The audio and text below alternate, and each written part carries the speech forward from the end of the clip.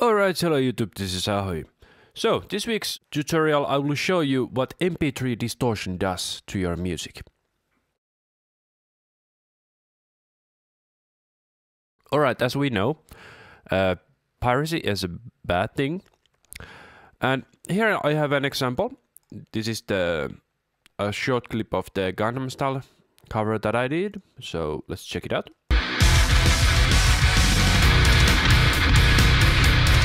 Okay, I think that's enough. Anyway, what I'll do is that I will amplify the track so that we have 6 dB of headroom. Okay, and I'm here just to demonstrate what will happen when I convert the file to mp3.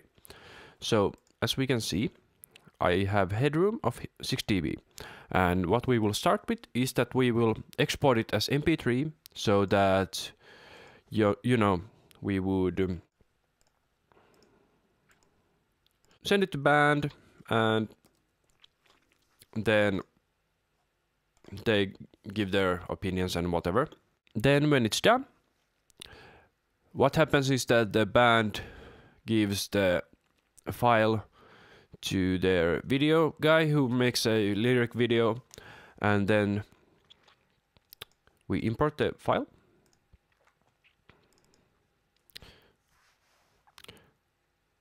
Okay, so as we see, here is the first pass. We have lost about 0.4 dBs of headroom already, so not that much yet. Anyway, then the band sends the mp3 to the video guy, then he exports the video, and the video quality is say 128 mp3 for YouTube.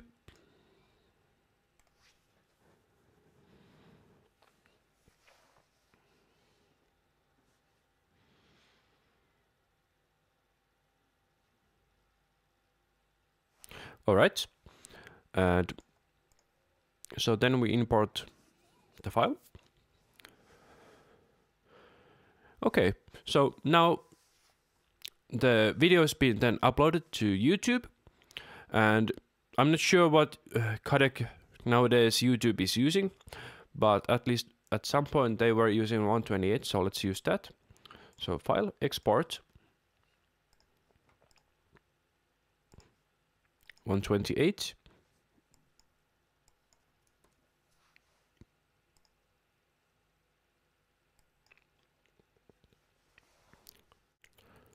Okay, so now we are at the situation where the song has been recorded, exported, then put as an 320 mp3 for the band, then the video guy exported it so that the video has 256 mp3 as the audio. Then they upload to YouTube, which on the low quality mode has 128 kilobytes per second on the audio. And then some asshole decides to rip the audio. Alright, so here we have the 128 kilobytes audio, and then they decide to upload to SoundCloud, for example. And SoundCloud uses the same codec, so file, export, 128, second pass.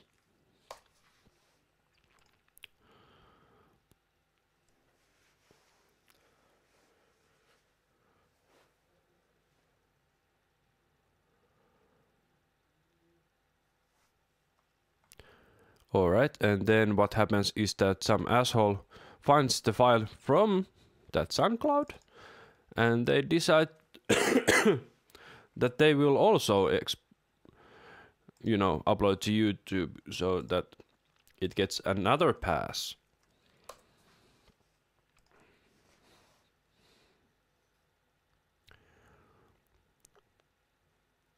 And this is actually not as uncommon as you think.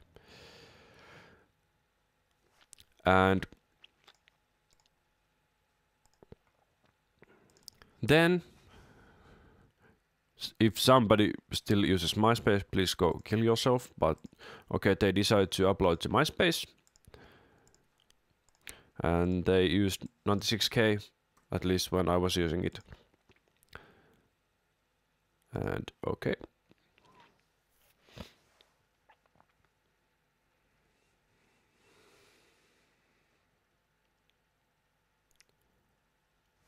Alright, so let's see what happened. Let's import the files, 96K to WAV.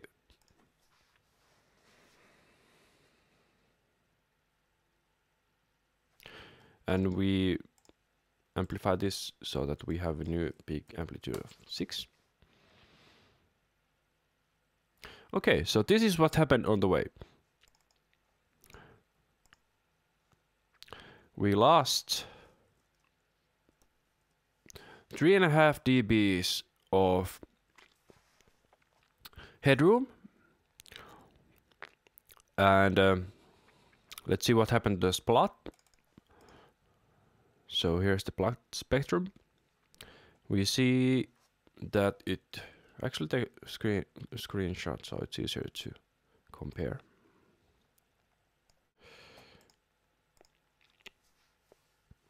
So this is what happened to the audio. So we lost all the high end, and let's take also a screenshot of this like that. So here they are. So we can see that the mp3 also see that the graph changed. This is the wave, and the peak is at -18, and here the peak is about also at -18, but it's a bit different. So we can see that the mp3 basically rapes your audio. So should we also listen how it sounds? Let's do that. Let's start with the wave, and then I'll press solo to switch to the mp3.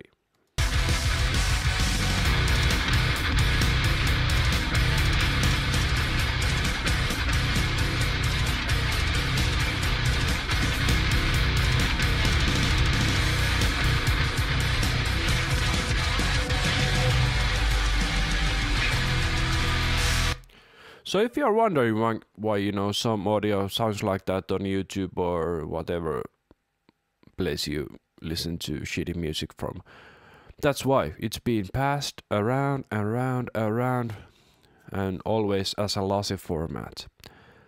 Oh yeah, and what I forgot to mention was that you remember the 6 dB that we removed from the headroom? Well, normally that doesn't happen. So you go here. So the file is like this, and then we add the difference. What was it? 3.2 dBs.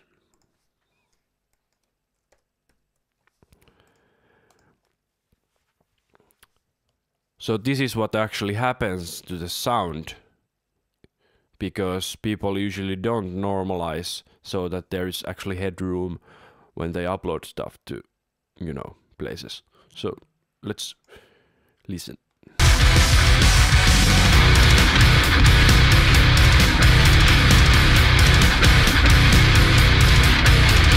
So I'm not sure if it came through very well, but it's distorting like hell here.